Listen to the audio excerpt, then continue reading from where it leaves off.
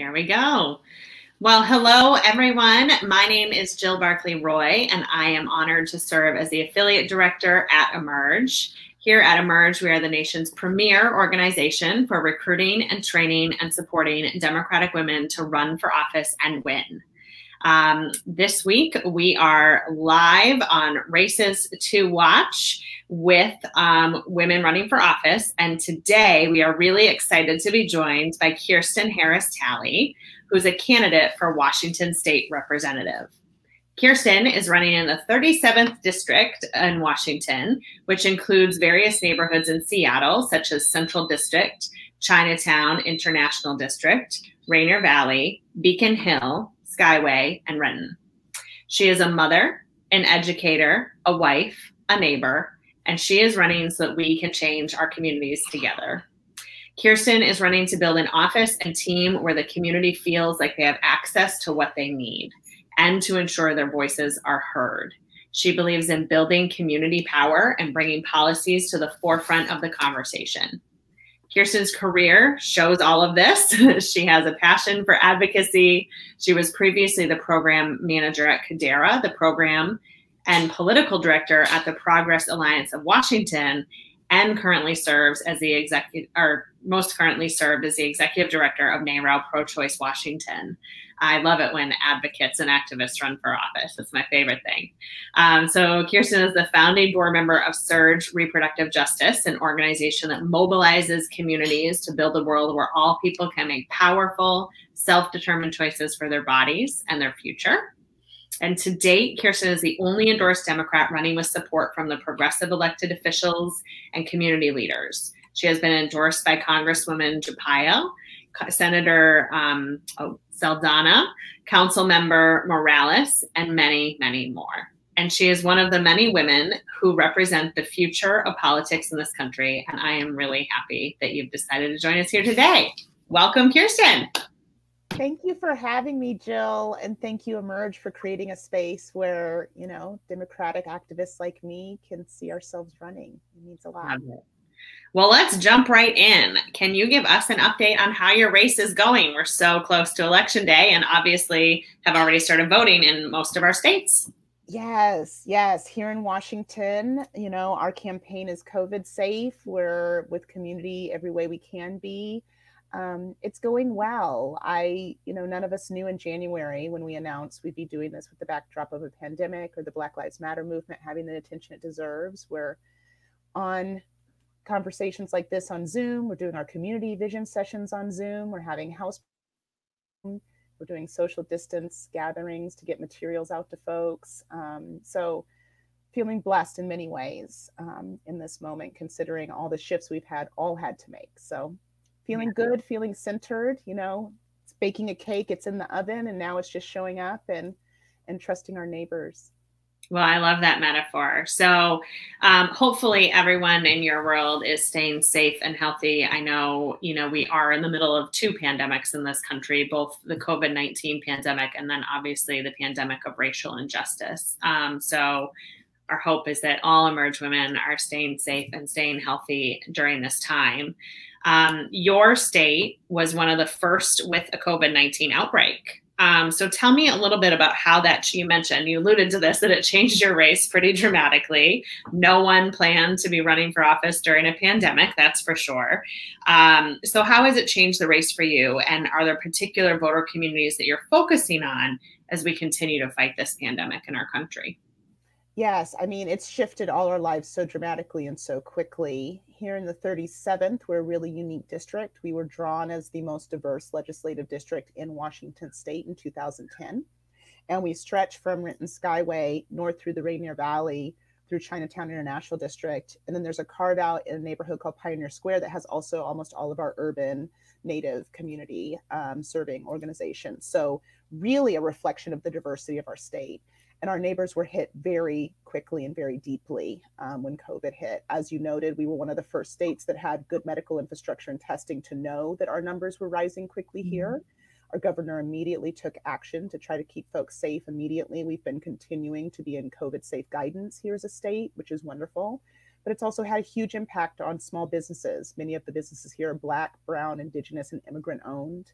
There's a lot of mutual aid networks that started up really immediately, whereas we're a neighborhood that's always been about mutual aid. For us, it's just how you show up for your neighbor. So our campaign really immediately, when all that happened, we're all organizers and activists and asked, how do we show up for neighbors right now? So our immediate thing was how to plug into mutual aid networks, get folks connected to resources.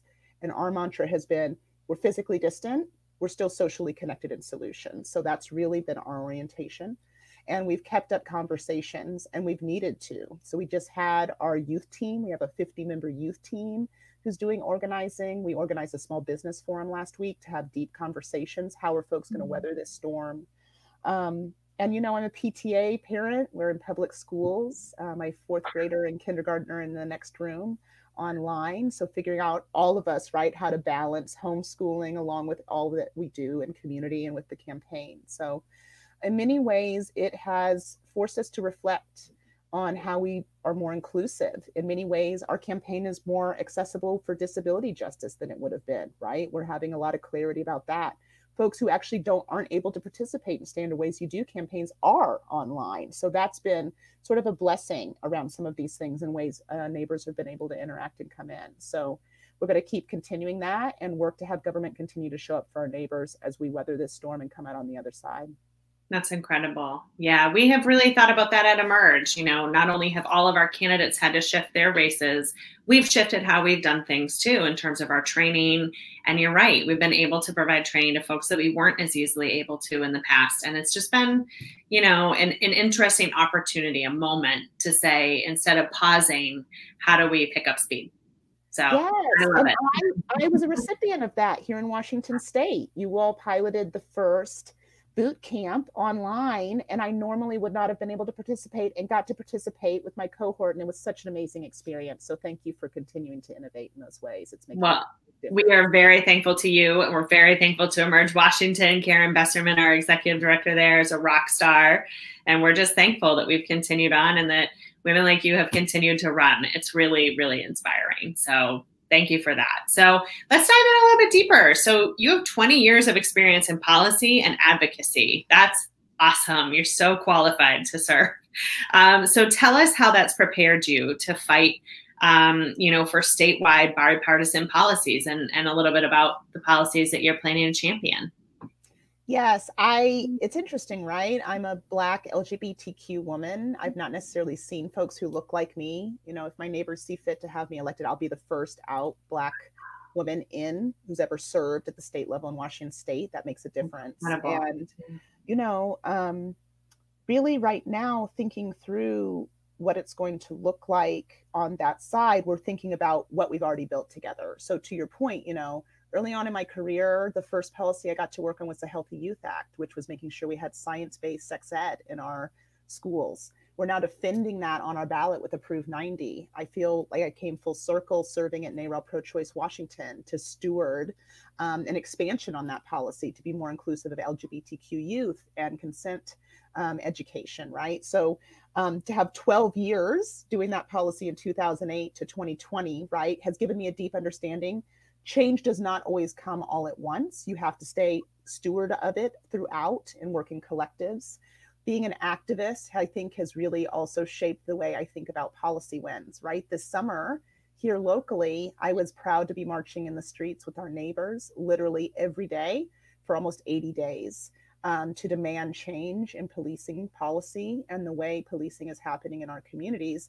And it shifted wholly the conversations about whether we're funding the police and what it means to fund the police and keep increasing funding there, but to decrease and divest from things we know we need, like education, healthcare infrastructure, and to really think about resilience and how we're going to heal our planet, which is huge for our district too. So I feel like the 20 years I've been in this work, working in collective and that inside-outside strategy, it's really shifted the way I've thought about how policy change happens. It doesn't happen because someone gets elected and goes into, a room to squabble with other elected officials. It happens because neighbors show up and make sure that their voices are heard and that those who have that power take action on what they need. And so that's how we've been thinking about everything. And I'm excited about what that looks like for me and my neighbors after November 3rd. I'm excited too. I hope that your legislature live streams committee hearings and floor debates, because I want to see a really packed full gallery of people who are there for that issue that you've helped organize. So thank you for that. That's going to be exciting to watch. You mentioned this, climate change. So your governor is one of the elected officials who's really at the forefront of climate change. And this is obviously one of your priorities as well. So where do you think Washington currently stands on the fight against climate change? And where do you hope to see it evolve? So Washington is getting a lot of things right. I mean, on many levels, we're progressive on a lot of axes. But as with many states, when you add a lens of income inequity or racial disparity, all of a sudden, right, those numbers really shift. Our district is deeply impacted by climate. We have actually the worst air quality in all of Washington state. And in part, that's because we are near SeaTac International Airport, where, of course, all of our standard travel happens, but also between two airfields for Boeing commercial air. And so those three pieces together, and the fact that our neighborhoods were built under redlining that put residents right by industry, has impacted really deeply how climate impacts our neighbors. We have a lot we can do right away. We need to pass a clean fuel standard so that we can start addressing the air quality and also fossil fuel dependency that we have in our state. Still, 2/3 of our state electrical infrastructure is dependent on fossil fuel. A third is coal, a third is natural gas. We have an opportunity to expand wind farms and other types of infrastructure in Washington state to move wholly away from fossil fuel and actually stabilize and create more independence as well, because then we wouldn't have to be purchasing and bartering with other states and countries for that fossil fuel infrastructure. And then, of course, we cannot talk about climate and not talk about what has been happening on tribal lands. We have 29 recognized sovereign tribes in Washington state. They've been on the front line of these fights. And quite frankly, it's time for us to really stand up for sovereignty rights and stand beside our Indigenous leaders. We have huge opportunities for that in Washington state. And as you mentioned, right, Jay Inslee, he was the climate candidate when he ran for president. On a national scale, I think he brought awareness there. I feel lucky that we have a legislature that has a lot of folks who are in this mode, and to have both the executive and legislative side. I'm hoping we can make a lot of bold change quickly with our neighbors, because we have to start healing the planet. And I think we can also build an economy with a Green New Deal, as we're rethinking what we're going to do to get out of COVID, that also has jobs that heals our community and economy to be in concert with our planet.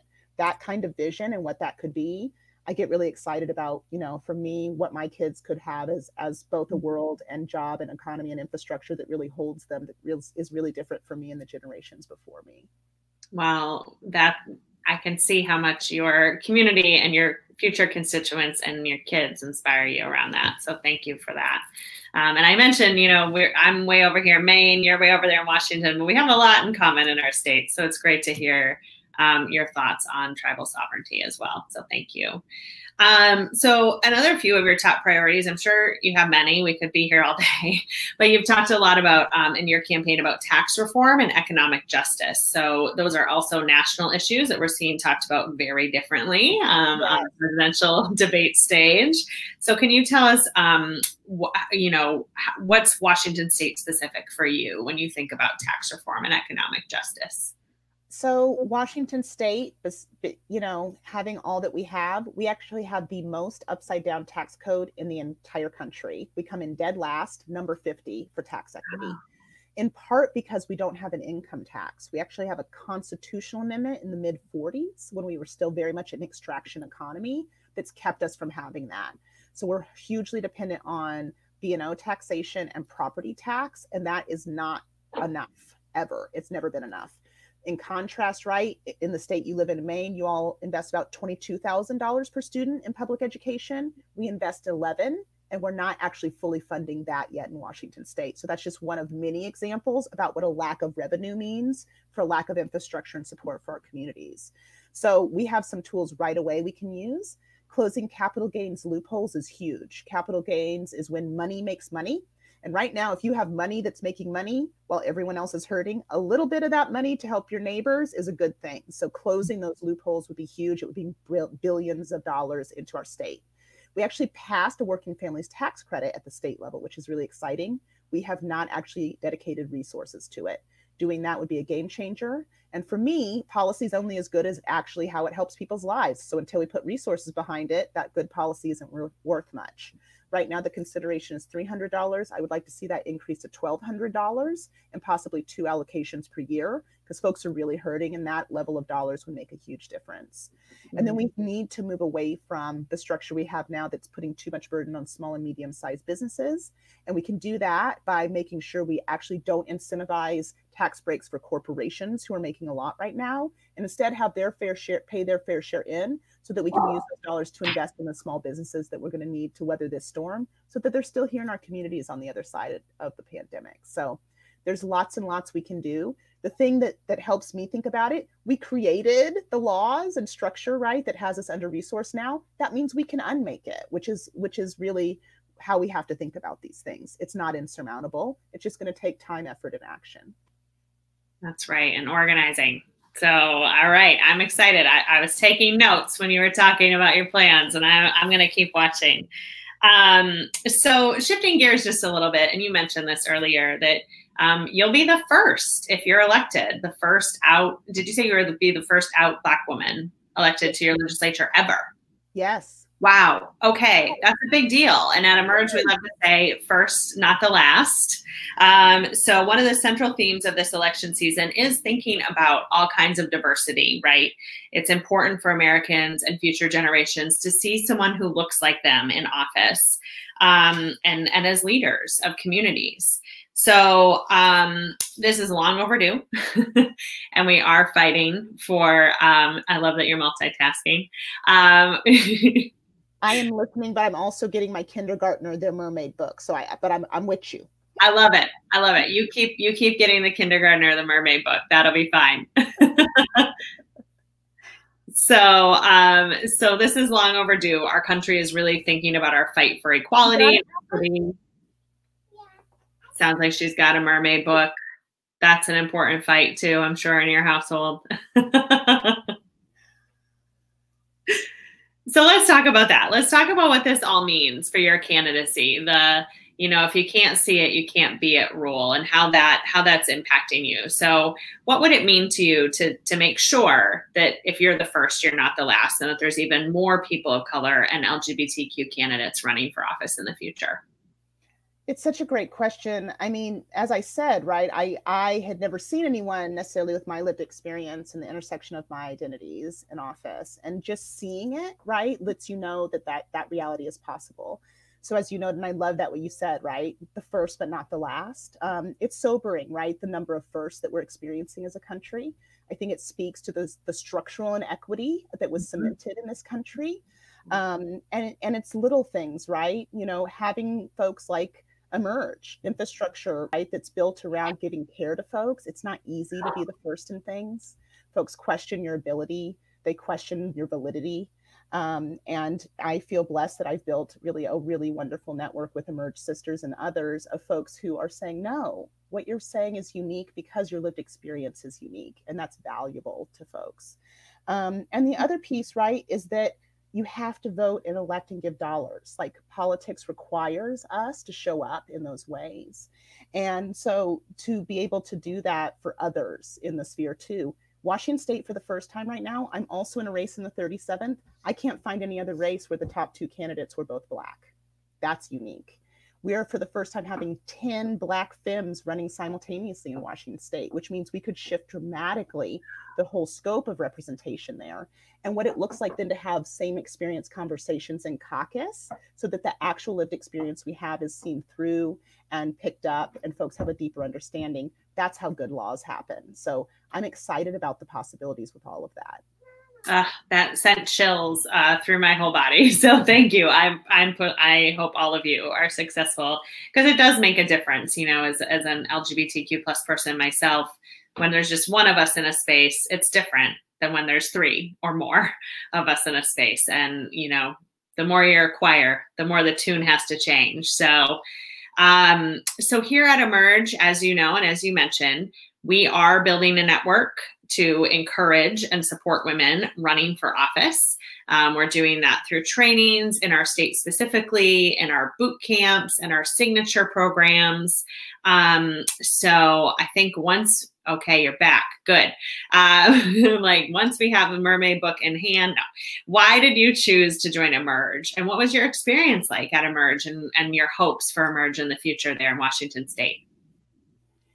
Well, I am not unlike other women. As we know, women have to be asked, I think it's an average of 8 times before we, run. And I had many, many neighbors ask me to run. And I kept saying, I'm an activist. I'm like, what, why are you asking, and the same thing with Emerge. I've had 3 different folks approach me and say, you should really think about, if you're thinking of running, joining this Emerge cohort. And finally, one of the board members, Charmaine, here in Washington, really sat down with me. She asked me out to coffee and really sat down and described what it was beyond just the nuts and bolts of understanding what it was to run for office, but actually what it was to build that network of support. And that for me was the game changer. It was like, oh, this is actually about building, right, a sort of sorority of folks who understand uniquely what it is that you're going through so that you can support and hold each other. And that shifted to me saying yes. And it was an amazing experience to have folks, from every generation,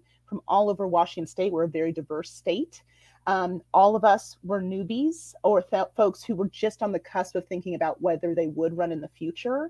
And so to really be able to have a space where we could come in and say, this is scary, this is new, I have uncertainties despite all that I'm bringing with me, and have someone hear that and say, that's par for the course and we got you, that is just a unique experience always in life. So it was a really wonderful experience. And also the tactical piece for me, I was very hesitant because of the sort of things that people say to talk about. I wanted to talk about my resume more than me as a person. And they really gave me license and the tools to be like, no, you can be vulnerable and talk about yourself as a person and be whole in this experience. And that's just such a wonderful gift to have, because, you can't do this work and not be whole. Too often, I think we're expected to have sacrifice to serve. And I think we can be whole and have mutual gain in service. So Emerge helped me find a path for that. And I will forever have gratitude for that. Well, we have gratitude for you because you exemplify everything that we believe here at Emerge. And, if you're not your whole authentic self, if you don't bring all of yourself to the table, if you don't stop and get a mermaid book in the middle of an interview about your campaign for office, then other women who are moms, who are working, who are activists, who are women of color, who are Indigenous, who are LGBT, they don't see themselves either. And so I think it's so important every time an Emerge woman speaks authentically and runs authentically, she's building permission for another woman to say yes when she's asked to run. So I'm saying yes to ourselves and our communities. That's that is absolutely right. So Emerge Washington is just about 3 years old. And if you want to find out about Emerge Washington and all of the incredible training programs they are doing, you can find them at emergewashington.org. You can also check out our website, Emerge America. Immediately following the election, we're going to be doing some information sessions and some sessions on, thinking about running for office. So please sign up for our email list to find out more about that, because hopefully you've seen in this interview today that you can do it and you should do it, and you owe it to yourself and to your community to step up and run, and we are here to support you. So Kirsten, if someone wants to find out more about you and your race, what would they do? Yeah, so please plug in. We're a scrappy community campaign. As I mentioned, we have a youth team. We're doing field work, in this internet space. We're really trying to innovate in what it is to organize with our neighbors. You can check us out at electkht.org. If you can make a gift of your time, dollars, or talent to what we're doing, we have phone banks, we have block squads, and also we're not accepting corporate PAC, fossil fuel, or police union dollars. So we're really building this because we believe the way that we fundraise and how that comes in is actually how we then serve and who we're accountable to. So would love you all to join us. You can also see us on all the socials. My youth team even has me dancing on TikTok if you want to have a little fun. So please check us out at electkht on Facebook, Twitter, Instagram, and TikTok as well. And we would love to see you all in any of our community vision sessions or online forums from anywhere. We welcome you. Well, thank you. I might have to check some of them out too. I had said at the beginning of this that I thought this might be the best part of my day, and I'm absolutely right. Thank you, Kirsten, for joining me today, for sharing about your race, for sharing your life, for being so authentic. I'm really excited for you. And this episode of Races to Watch will be available on our YouTube channel. Thanks for everyone who turned in live. It's going to live here permanently. And you should subscribe to our YouTube channel for updates from our team and great interviews like this with Emerge women from all across the country and all different backgrounds who are running and who are going to win. So thank you so much, Kirsten. Thank you everyone for watching. And about 2 weeks, just under 2 weeks left. Let's go.